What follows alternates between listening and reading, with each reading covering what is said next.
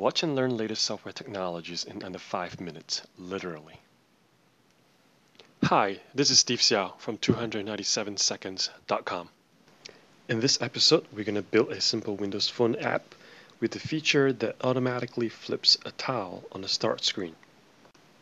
In the Mango update to the Windows Phone platform, tiles on the start screen can take on two sides. When your users pin your app to the start screen, the tiles will automatically flip between the front and the back of the tile.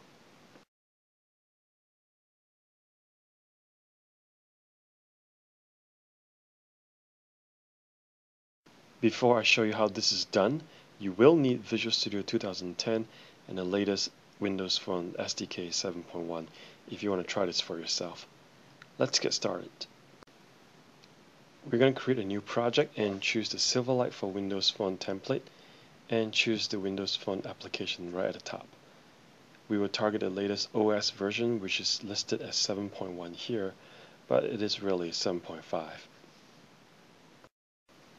We're going to have some fun and build a demo app here that helps people track and stalk Justin Bieber. Obviously, we're not going to have a fully functional app that has some database backend, so we'll manually send and receive data locally. First, we're going to add two images of Justin Bieber that I've prepared ahead of time. Remember that we are modifying the background image of the tile, not the application icon. Next, we'll set the build action from resource to content. To set the properties of the front and the back of the tile, we'll need to open up the wm app manifest.xml file. By default, the background image will be the image of the application icon. We'll change the background image to the first Justin Bieber image.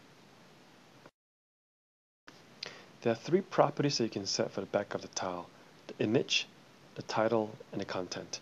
We'll set a different background image for the back of the tile and use the title to show information instead of the title of the app.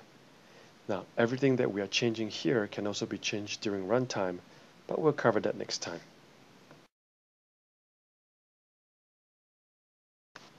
Remember that the users will need to pin the app to the start screen. So let's go ahead and do that and see how it looks. I'm accelerating some frames here to show you how it flips from the back to the front of the tile.